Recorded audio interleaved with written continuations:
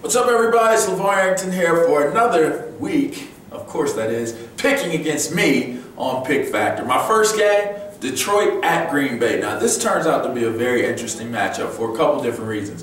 Green Bay has tried and has found a way to win with so many injuries on their team. Aaron Rodgers and the rest of these guys have done a pretty good job. They've shown a little bit of resiliency. So I find it to be interesting that without Clay Matthews, without Charles Woodson and Shields and these guys on defense, that a defense that was already a little weak has gotten a little bit weaker. I look at Detroit, they have Pettigrew, they have Megatron and Calvin Johnson, and I like Matthew Stafford.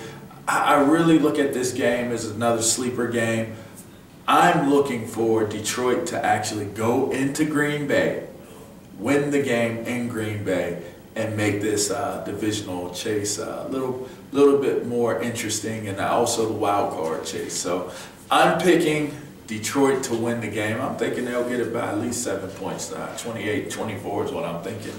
In my mind, Detroit over Green Bay. My second game is an interesting game, probably the biggest game of the weekend, most high-profile game, Houston and New England. Houston is traveling to Boston to go against those guys. The Red coach, yeah, interesting. Well, I'm looking at this game as one of those juggernauts. Two very talented teams will collide. I think this New England team continues to find a way to do the things they need to do. Tom Brady loses Gronkowski. No one thought that he'd be able to pick up where he left off. Lo and behold, he does. This defense is playing better and better as each week goes along.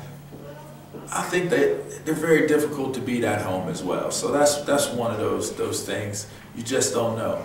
Then there's Houston. Houston has a ton of talent. Schaub is a beast at quarterback. Arian Foster, you got Andre Johnson. It's such a balanced team, and on defense, you got one of the biggest superstars in the league and could be an MVP of defense in J.J. Watt. We'll have to wait and see. But it's such a balanced team. It's a good team. And if there's any team equipped to go into Gillette Stadium and be able to win, you'd have to say it's a Houston Texans team. So with both of those arguments being weighed out, I think the wise and maybe prudent decision is, even though they're on the road, Houston goes into New England and wins the game.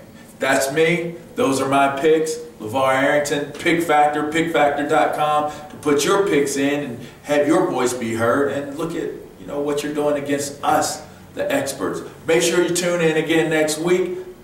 I'm LaVar Arrington. This is Pick Factor.